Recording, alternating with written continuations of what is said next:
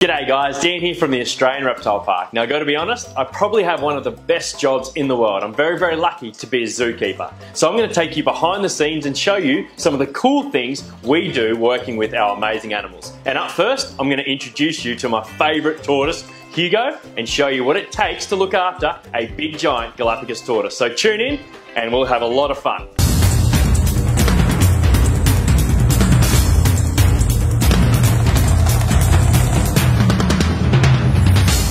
When you're looking after a giant Galapagos tortoise, one of the most important things that you do is meet their nutritional requirements. Now, of course, Galapagos tortoises are a herbivorous species and they primarily feed on grass. Now, Hugo goes out on a walk every single day. He eats as much grass as he likes, but also too, on top of that, we'll throw in things like hibiscus or mulberry leaves. But on top, some of his favourites as well are these foods we've got right in front of us. Now, I've already set up this plate with some lucerne hay. We've got some endive, which is a great source of food for them.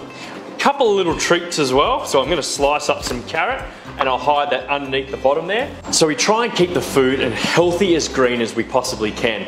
Now, I did slip a little bit of carrot in there. This is like a little treat for Hugo, and when we need Hugo to move around, a great way to get him motivated to move is with something like this. So a couple of little treats on top of this really healthy green diet. So this is my giant best mate, Hugo, the Galapagos tortoise. Now, I brought down his food plate. He seems to be more interested in me at the moment, but if I place that down there, he'll begin to eat almost immediately. Well, maybe not. Maybe he wants to come up for a scratch. So they are quite tactile. They do enjoy a scratch quite a bit.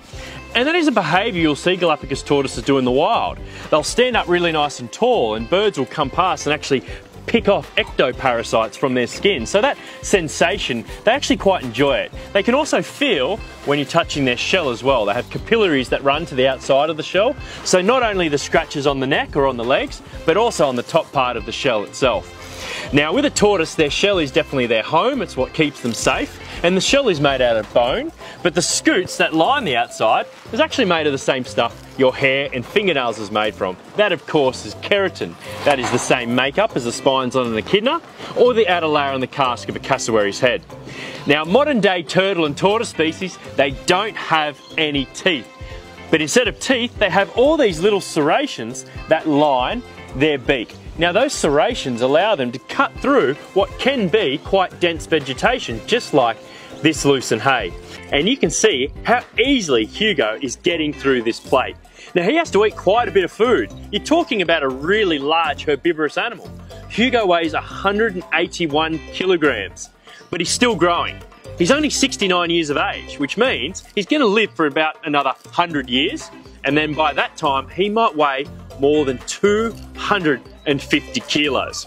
Now, I guess one of the more obvious things about a tortoise is the way they move. They are quite slow, but they're obviously a land-dwelling animal. They like to be on the ground. They've got these big, thick, columnar-shaped legs, perfectly adapted for carrying around this really large body.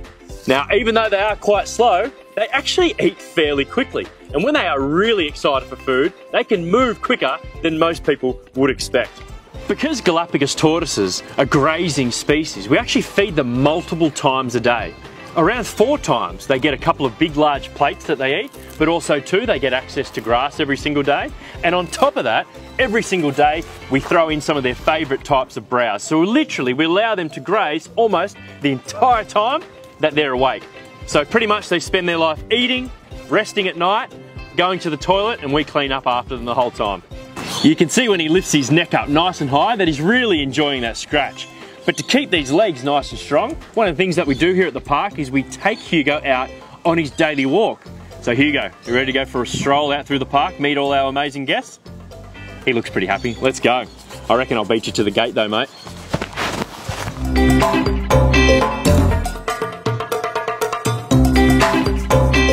The Hugo walk is a favourite part of everyone's day here at the Australian Reptile Park. Not just for Hugo himself, but for the keepers and all of our amazing visitors as well. Not only can you get up close to Hugo, but you can even give him a little scratch and get a photo with him as well. It really is an amazing experience. Hugo loves the limelight, so these opportunities are great for him as well. You can see he really thrives when he's out in the park meeting all these people. So it's been a massive day for Hugo. A couple of walks, lots of food. It's a really warm day here on the coast, so what we thought we'd do is get out the hose and give him a bit of a wash. Yes, we're going to bath our giant Galapagos tortoise. Oh. All right, big boy, here we go. He's absolutely loving that. Obviously on a rainy day in particular, they get under the rain, they just love it. So on a nice warm day like today, we kind of provide that for them with a quick little hose. He loves it when his legs get hosed, but in particular when you hose the back part of his shell there, that top part of his shell. He loves it. He stretches his neck right out. He'll close his eyes, just like he did right on cue. And you can tell he's absolutely loving a nice little hose down. So the reason we'll do this, particularly on really, really warm days, it's actually a great way to cool the tortoise down.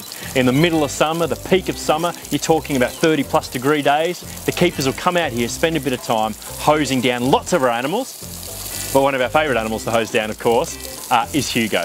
Also, sometimes you will notice he can look a little bit dusty from the environment that he's living in. So a great way to remove that dust is with a very, very gentle hose across the body. Hugo is one handsome devil. There's absolutely no doubt about it. This little hose, I guess, just adds to that shine, keeping him beautiful and also nice and clean as well. All right, Hugo, we are signing off for the day. Now, I got to show you a few of the things that I do working with our beautiful Galapagos tortoise.